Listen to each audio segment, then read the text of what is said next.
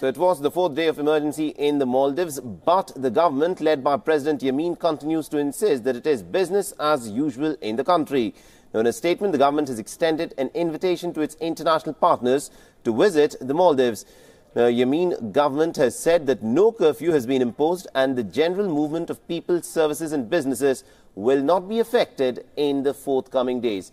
It also insists that tourism, which is the largest industry in Maldives and accounts for about 28% of the country's GDP, has not been affected at all by the state of emergency that was declared by Abdullah Yamin. Now, many see this statement as nothing more than a move to counter the travel advisories that have been issued by several countries to their citizens against visiting Mali unless absolutely essential. But as many as 20 constitutional rights of citizens have been suspended, and the situation on the ground still remains extremely tense.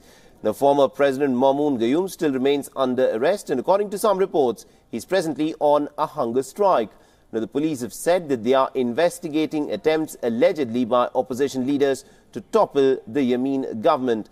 Now, they say that Gayoom was arrested for allegedly trying to bribe lawmakers. Meanwhile, former President Prez Nasheed continues to call on India for its support in trying to resolve the crisis in Maldives. Now, in a tweet, Nasheed has said, and I quote, "Maldivians see India's role positively. In 1988, they came, resolved the crisis and left. They were not occupiers, but liberators. This is why Maldivians look to India now."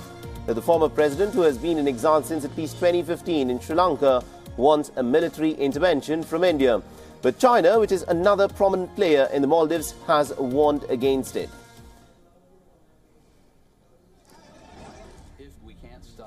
马尔代夫的有关各方能够通过对话协商妥善解决分歧，尽快恢复国家的稳定和社会安定。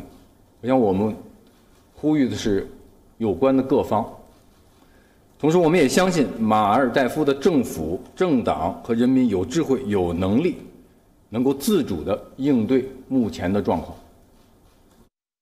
All right, so that is the Chinese position, where they've said that what is happening in Maldives should be treated as its internal matter. And also in an open editorial in a Chinese government mouthpiece called Global Times, Beijing has tried to sermonize India, saying that political struggles are just supposed to be internal matters.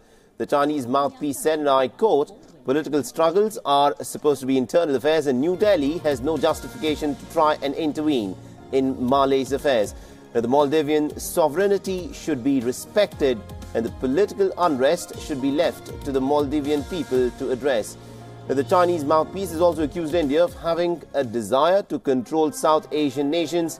India has already cautiously reacted to the developments in Mali and has urged all sides to abide by the country's Supreme Court order to release all political prisoners in the spirit of democracy.